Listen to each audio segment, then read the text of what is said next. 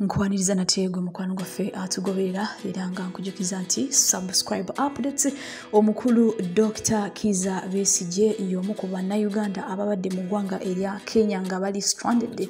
Naddala omukulu ono yabadde ku Jomo Kenyatta International Airport era ng'omukulu ono yabadde asobedwa ng'okwekalakasa kugenda maaso mu kibuga Nairobi mu ggwanga lino erya Kenya.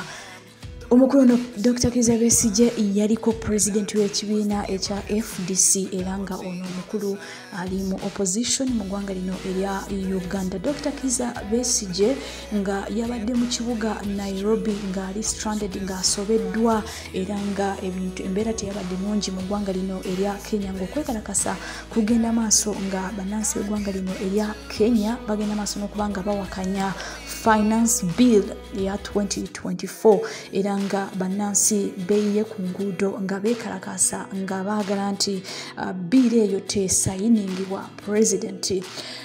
Omu ku bannayuganda eyabadde mu ggwanga erya Kenya yasisinkanye Dr. Kizza Besigye yamubuuzizza lwaki omukulu ono ali mu ggwanga erya Kenya mu kaseera k'okwekalakasa era Dr. Kizza Besigye yagenze maaso n'okuba nga amwanukula mu kusaaga n'agamba nti ali mu ggwanga erya Kenya okwegatta ku bannansi b'eggwanga erya Kenya okuba nga beekalakasa bawakanye bill eyo okuba nga tegenda maaso n'okuba nga esayiningibwa.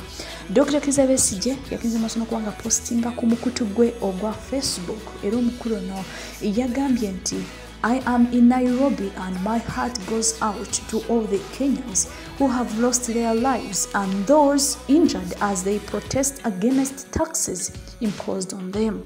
I'm proud of all, especially the young General Z protesters that are valiantly facing guns and other lethal weapons, demanding justice. Freedom and justice come at a price, which we have to pay sooner or later.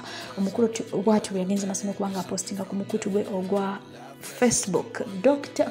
President w'eggwanga lino erya Kenya omukulu Samuel William Ruto yagenze maaso n'okuba nga asazaamu bill n'agamba nti tagenda kusayininga bill eno era omukulu ono yagambye nti ajja kugoberera bannansi kye baamusabye okuba nga tasayininga bill eno eya finance bill 2024. Stay tuned and don't forget to subscribe.